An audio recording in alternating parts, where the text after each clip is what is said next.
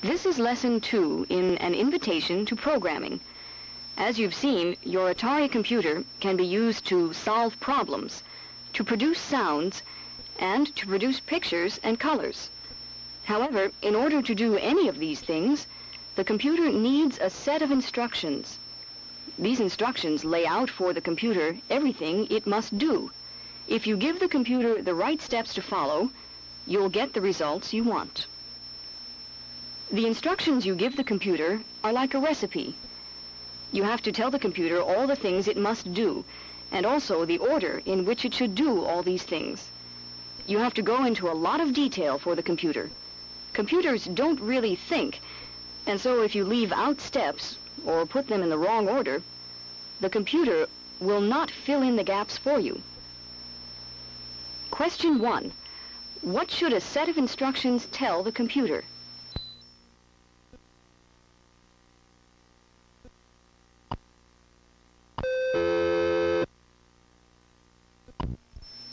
A recipe for the computer must be written in a language the computer can understand. For the Atari computer, that language is BASIC. To write the BASIC language, you need to know the words in the language and how to put them together into sentences for the computer. You already know one basic word, print. A computer recipe is called a program. A computer program is a series of steps that the computer will follow in order.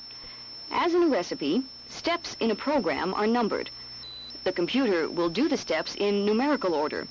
You don't have to number 1, 2, 3, though. The computer will go in order even if you skip some numbers. In fact, we always try to skip numbers between program steps. That way, if we think of a step that should go between 20 and 30, for example, we can call the step 25 and put it in the program.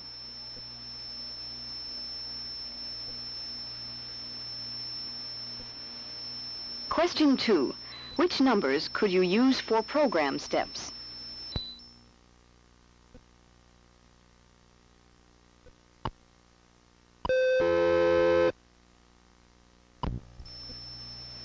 Here's a sample computer program that uses only one basic word, print. There are 3 statements in this program numbered 10, 20, 30. Statement 20 just tells the computer to print a blank line. Watch what the computer does when it gets this program. The computer takes the steps in order. First, it prints hello. Then it prints a blank line. Then finally, it prints goodbye.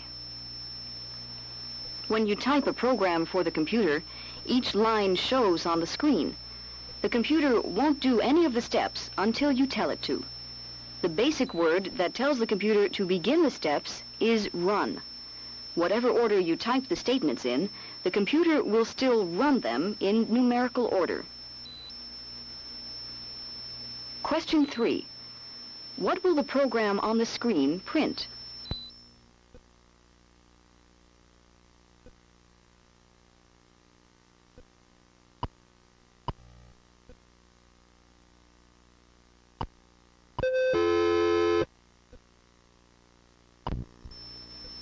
Now we'll load the next part of Lesson 2. Type CLOAD to load the second part of this lesson.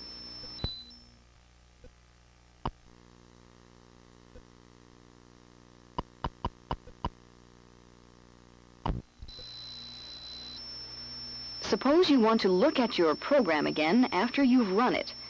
The basic command to tell the computer to show you the program is list.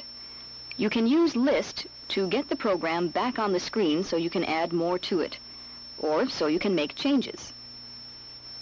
When we ran a program, we got what you see on the screen. There's an error there. We typed list to see the program. Now we can see the whole program. Line 10 has an error. To change statement 10, we can just retype the 10 and then correct the statement. The computer will remember only the new statement 10.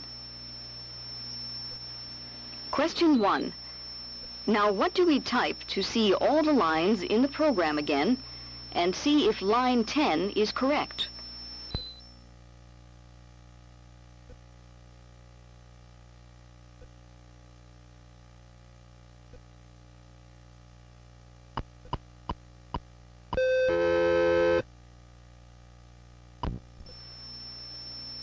Now, here's what you'd see if you typed list. Even though we typed line 10 last, the computer listed it in the correct place in numerical order. The list and run commands tell the computer to show you a program or to follow the steps. They aren't part of the program, so they don't need line numbers. If you put 1 or list in your program, you won't be happy with the results. Suppose you want to get rid of a line completely. Then just type the number and press return. The computer will forget the line. Here, we type 10 and hit return. Now, we list the program. 10 is gone.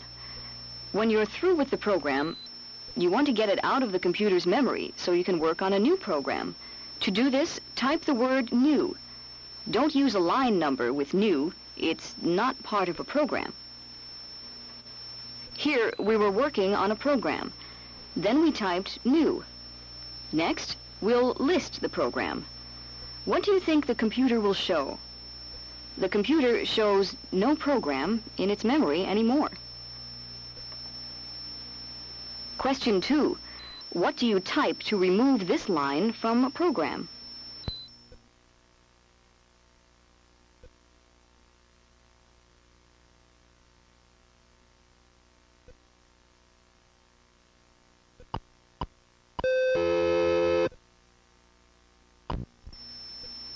Question 3. How do you correct an error after you hit return?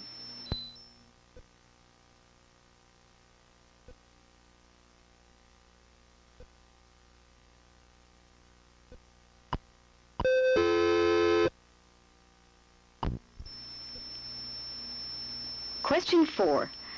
Suppose you want to practice typing some programs later. First, you'll have to get rid of this teaching program. What do you type to remove this program from memory?